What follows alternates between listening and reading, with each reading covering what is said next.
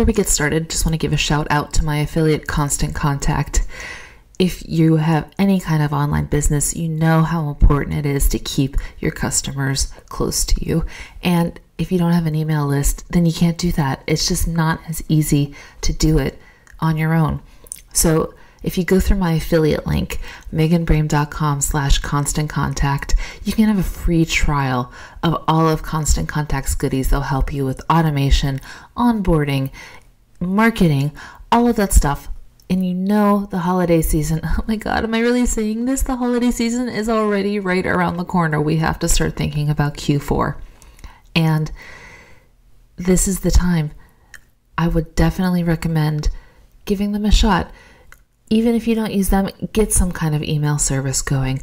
But if you go through my affiliate link, meganbrame.com/constant contact, you'll have all the tools you need to set up an effective email marketing campaign. And it's free. Give it a shot. Use their free trial. I think you're going to love it. All right, let's get started.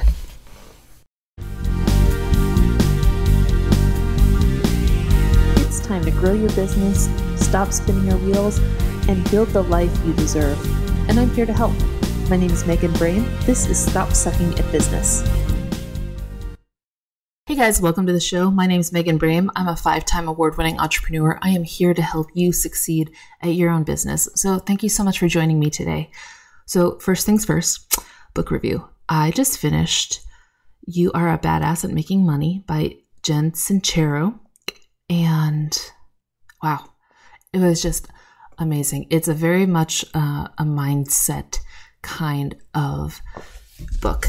It was such a good book, and I got it an audiobook on my Libby app, and such a big fan of it because it is all about mindset, and it is about if you've ever done something with the teachings of Abraham or Louise Hay, something like that, then this is all kind of familiar territory to you, but just thinking about willing yourself to feel like you're able to do anything and that you can achieve anything, and preventing negative talk and all of these things that, you know, all of them just help contribute to a better mindset. And that's how you make your money, you know, by stopping yourself from having limiting beliefs, from having worries or fears that you can't do it. If you just stop that and you get out of your own way, Jen Sincero believes that that's where the money is. And I totally agree. I think it's a great book for when you're feeling like whatever you're doing is not working and you need something that is going to help you figure out a little bit more where to go and what to do and things like that. So I definitely recommend it. Again, I got it on the Libby app, and it is a free app if you have a library card. And I'm not sure if it's just United States only, but if it's not, let me know, just kind of out of curiosity. Also, this is the first episode I am recording with video on IGTV. And as the IGTV people have already heard, I am so winging this and so not prepared. I have no makeup on. I have like Pimple City because of hormones and life. And it's just, you know, what is it? It can't be perfect. It just has to be done. So I'm going to get over the hurdle of being on video, and I'm going to be here for you in whichever medium you consume this. So as a little side note, to tell you how adult I am becoming in my life, I just found out from a very good friend that she is receiving a legitimate book deal, and she will be publishing a book later on. I'm not sure if it's this year or next year. And I know how weird this is going to sound, but bear with me. The only feeling I had was pride for her and excitement for her. And then I started to think, like, shouldn't I feel jealous? Why am I not feeling like I used to just have this feeling of anytime someone else was succeeding, that was me failing, I guess, or some some possibility being taken out of the pot that I couldn't have. And I didn't feel that way. I felt super happy for her and very proud of her. And I'm kind of proud of myself for that, because that is a huge growth for me. And I know that that can be a difficult mindset, because believe me, as much as I always wanted to be the happy-go-lucky person with the, billowy linen pantsuit, I was very, in my 20s, I was very jealous and I was very competitive, and I'm still competitive to some extent, but at least now I can be happy for others, and that comes from a true place. So just a little fun fact for you on, yes, Megan is becoming an adult person.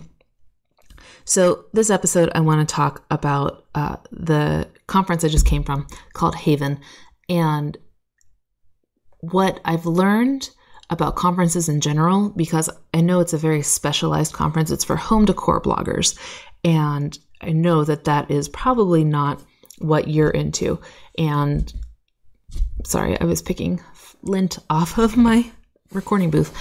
Shiny object syndrome, right? So if you've never been to a conference, I kind of want to get that hurdle over for you and talk about what it's like to go and what to expect. I actually am going to do a whole series of blog posts on the before, the during, and the after and of a conference, and what you should do during those times to make it a successful thing. I know it's a huge cost for a lot of people, myself included, and it can be really beneficial to your business, especially if you utilize it correctly. So let me talk quickly about Haven, and then I'll dive into basics of conference life. So again, Haven is a conference for home decor bloggers, and this is my third year that I went. I went my first year when I had just started my blog, and the second year I went with Steve, who was not into it. And the third year, this year, I spoke. I was, oh, it was so cool, you guys. I was a marketing expert there, and blew my mind that someone would, whenever someone else calls you an expert, is always just kind of like, what? Really? Well, thanks. So I ran a round table and I talked about digital marketing. And at first I had an idea of what I was going to say. I was going to do a presentation, and on my, brought my laptop and brought my slide deck and was ready to rock until someone sat down and started talking to me about their business and what they were looking for in terms of marketing help. So I just started talking to her about what I thought she should do. And then as I was talking to her, another pair of women sat down who were running a business together.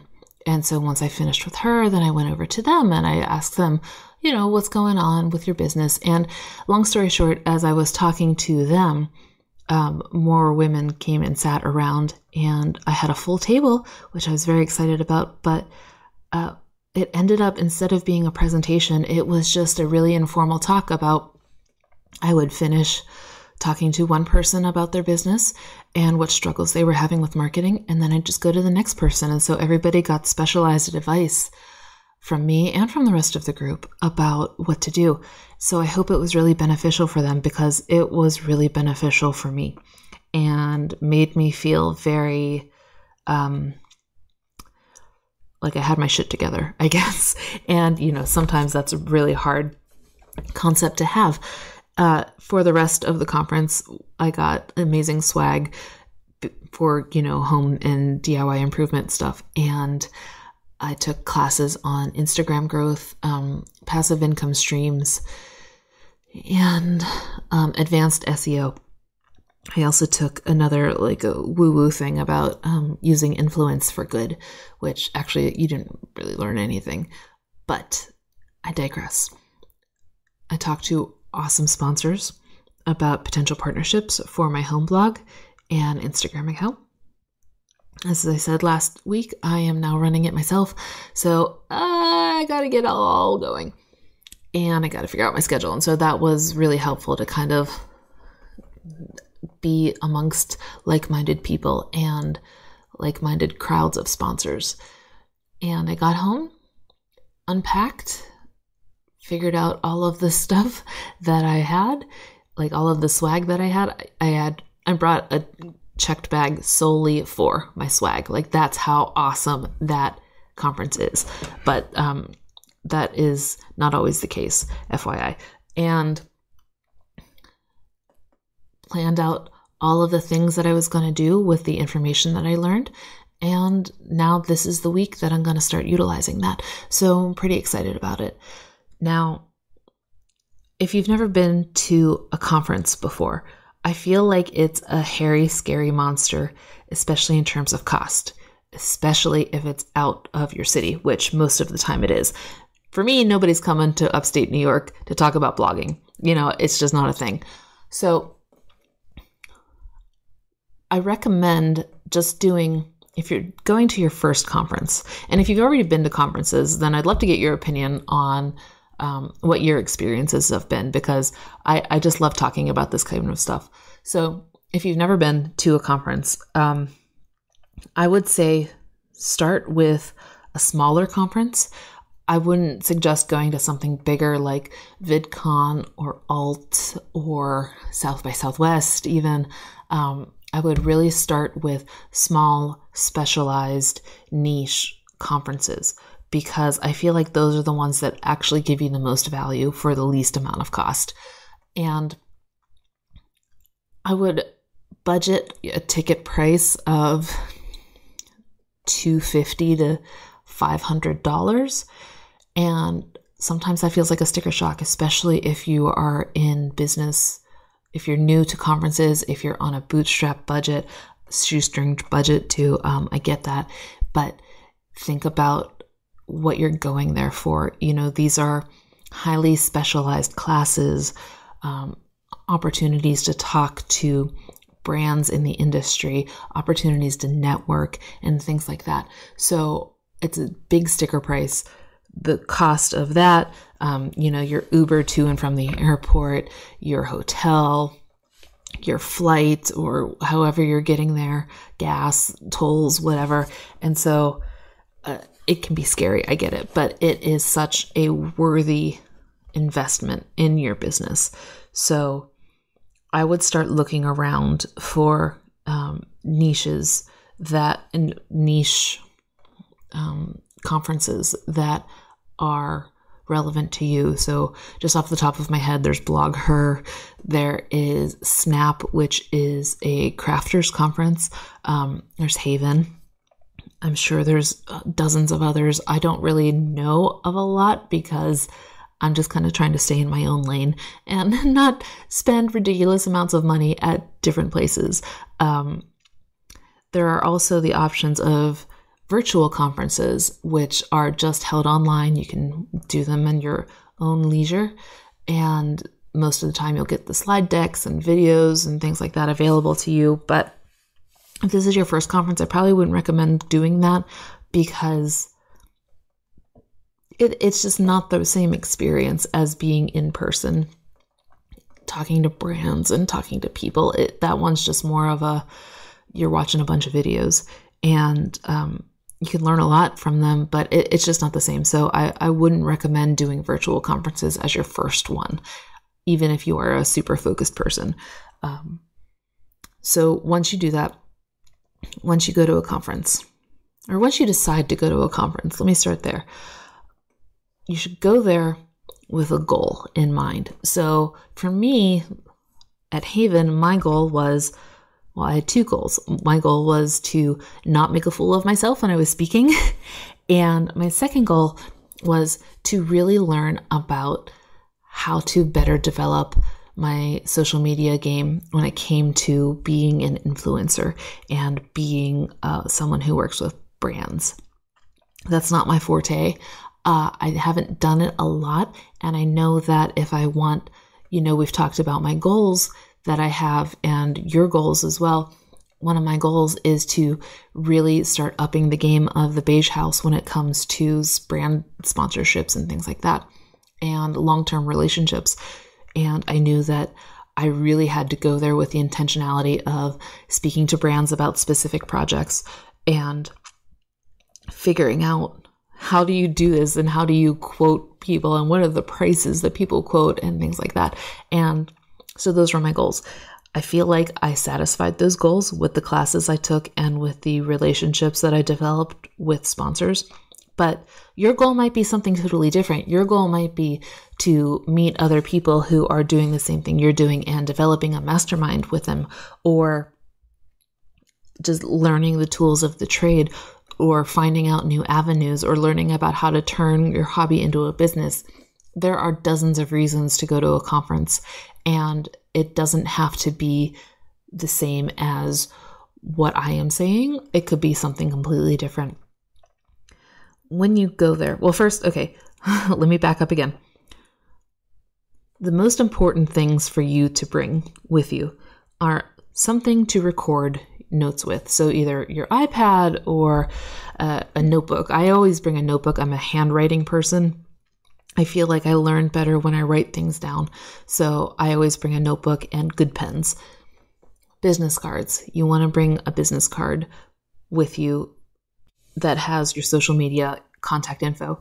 What I've learned from a lot of bloggers at these conferences is that putting your picture on your business card is huge, especially if you're networking and you're going there to network.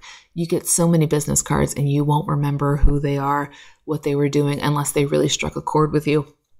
And so putting your face on your business card really just helps you stand out and really helps people remember who you were and associate you to the blog that you are or the business that you're running. Just a little fun fact, a little tip that I have learned. I don't go there to network on purpose. I go to my conferences and network as an unintentional reason, but so I don't really ever go to like after parties or things like that. But if you are going to network and you're going there to learn from other people, then I absolutely recommend taking advantage of after parties, sponsored dinners if you get invited to those, any kind of opportunity where you get to hang out with bloggers. There was an 80s dance party and I was just like, I just want to go back to my hotel and have a beer. So I did not participate in the 80s dance party, but that's just a great way to meet other people and to develop those kind of relationships. So I would recommend always staying engaged if your goal is to meet people and become a more networked blogger or business owner. Once you take your classes, I would recommend never, ever, ever being afraid to ask questions. I am probably a very annoying student at classes that I'm really interested in because I ask questions all the time, or I will participate. And if I know something and I want to share it, I will share it. I hope that that doesn't make me an asshole to people. I hope that it helps, but it's just my nature. You know, I'm here podcasting with you guys just because I have to tell people the things I know because I love what I do. And I want you guys to do the same thing. I want you to never feel afraid to ask questions or to get involved and become a contributor. You're there, you're paying to learn, so learn. And never be afraid to ask questions or to talk to the people at the table with you and get their opinions on things. We're all trying to learn together, right? And we're all trying to beat our own struggles. So never feel like you're in a place of competition or that you have to hide what you know or that no one's going to share with you, because that's not the feeling that I've gotten at any conference that I've ever been to. If you're going there to talk to brands, you should go with an understanding of who the brands are that'll be there. And they're usually sponsors. They're usually ones that have like a 10 by 10 booth set up they're usually run in hotels, right? So they'll have like a spot in a hallway where the main conference is running. And it usually helps when you are able to, and again, if you're running a business and this doesn't sound like your jam, go there and talk to vendors. And remember that these brands aren't just blogger friendly. Like, they actually would probably love to talk to you about their products if you are a business and how they can help you, because most likely you're going to pay for them and you're not just some blogger who's looking for free shit. So I would do your research ahead of time and figure out what brands are going to be there, which ones are relevant to your business, to your blog, and figure out what you want to talk to them about. I feel like the least successful relationships are the ones where you go to a booth and you say, so tell me about your brand. Like, I get it. I get that you need to be sold as much as they need to be sold. And, that's a relationship, but you want to make sure that you're going there with an understanding of how you're going to spend your time and not wasting your time or not wasting their time. It's all expensive for everybody, right? So go there with just laser focus on what your plans are. Say that you see, say that Home Depot is going to be there. They're one of the sponsors of Haven. And you want to work with Home Depot because they're a huge brand. They're in your area. They're accessible. Everybody knows them. But you don't know what project you want to talk about. That's okay. However, you will probably do better if you have a specific idea of a project that you want to do with them. And again, I don't mean specifically like a home decor project, but a project of any kind of plan, whatever it is, and whatever the sponsor is. Go there, talk to them, give them your card, make sure you get their card and their information, and ask them questions about the project that you want to do. Now, what you'll find is that often they have their own ulterior motives for being there, right? They're launching a new product or a new line, or they're there for a specific reason, and yours might not be the reason that they're there. I would not use that as a dissuasion for talking to them about your ideas, because it might not be something that they have thought about. An example is that I am in the middle of planning a project for my bedroom and turning it black. Painting the whole room black sounds super goth and sounds teenagery, but it's going to be beautiful if it actually works the way I want it to work. And I went to Haven knowing I had that project and knowing that there were brands there who, even if I don't work with them, like even if I don't do a sponsored post or anything like that, they are still able to answer a lot of questions that I would have. So I went to one of the sponsors who was a paint company and talked to them about the project, showed them an example on my phone of what I was going to accomplish, and got their feedback and got their advice. Now, they're not pushing black paint, right? Nobody's really going to push black paint until goth is super in season, and I don't even know when that would be. Halloween, right? I don't know. But very few people are looking to paint their rooms black. So this was not a project that they were there to push. However, what I was showing them and what I was talking to them about got them very interested in what I was doing. And we started to talk about what that would look like in terms of a promotion with them or a sponsorship, whatever that would be. So that's my point.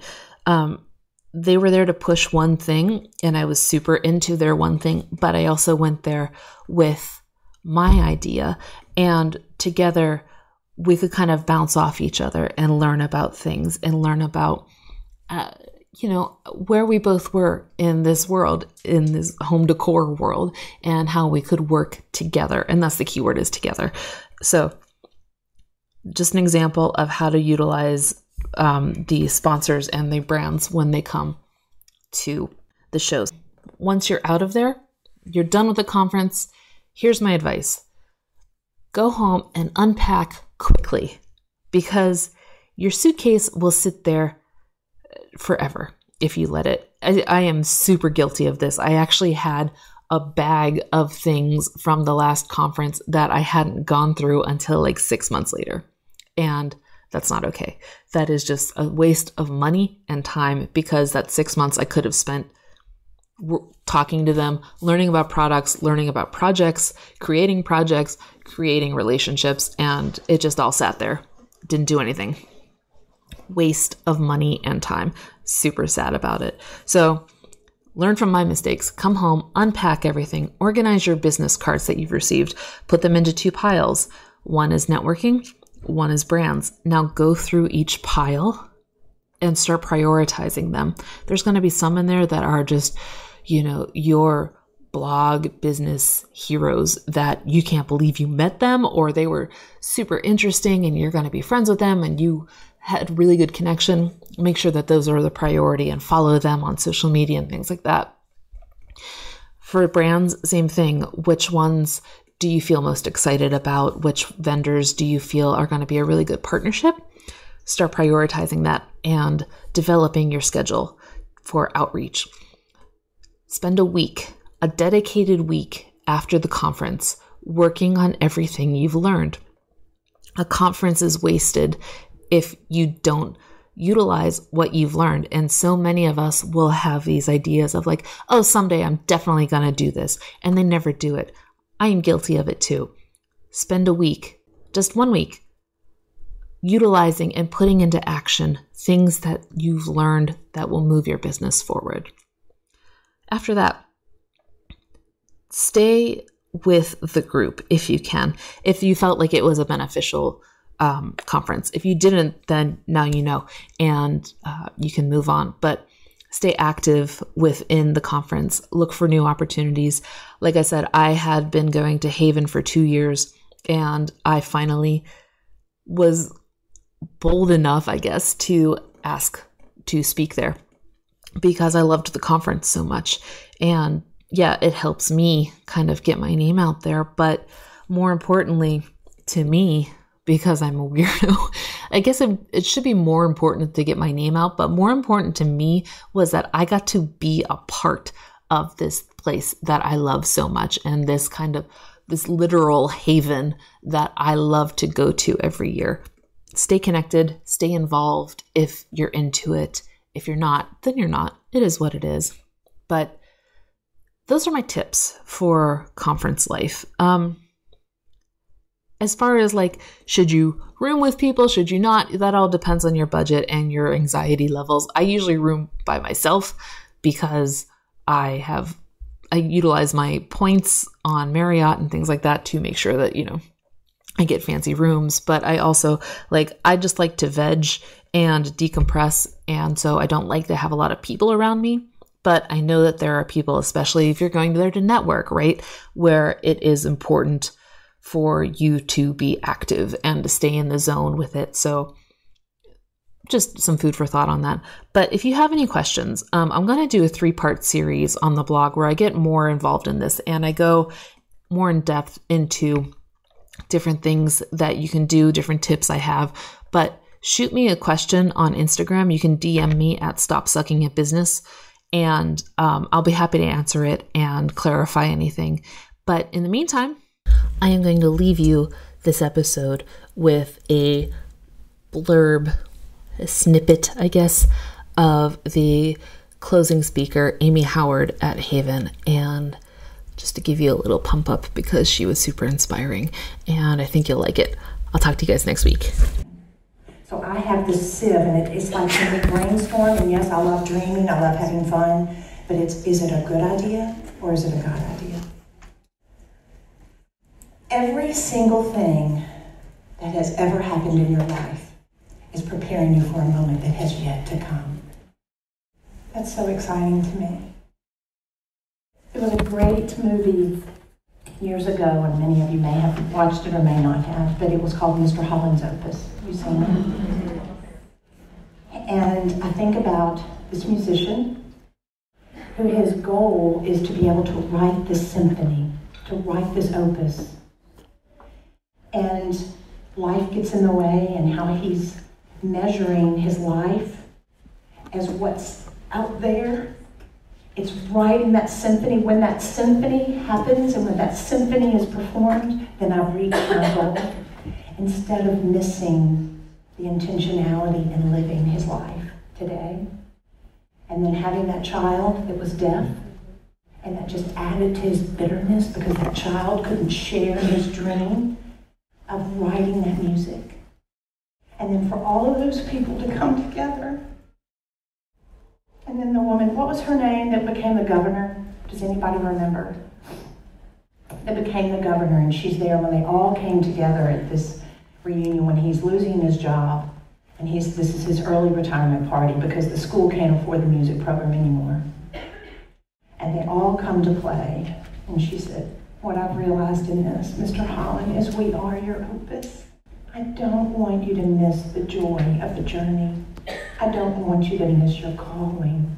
The joy of part to me of Haven is we're all kind of cut out of the same cloth here. We love beautiful things. We love community. We love creativity.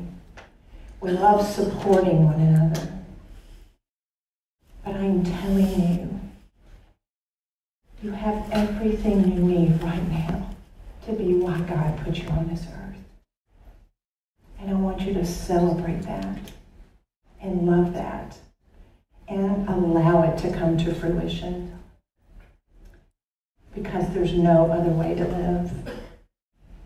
I am so, so blessed to be the mother maker, as I've called myself, with a maker studio. That part of the reason why I developed a maker studio was that I could mentor other women to realize their calling, to stop long enough to have community, and to invest in others. So I really, really give you a charge to make today the first day, not looking back, to work in the margins and start planning your future.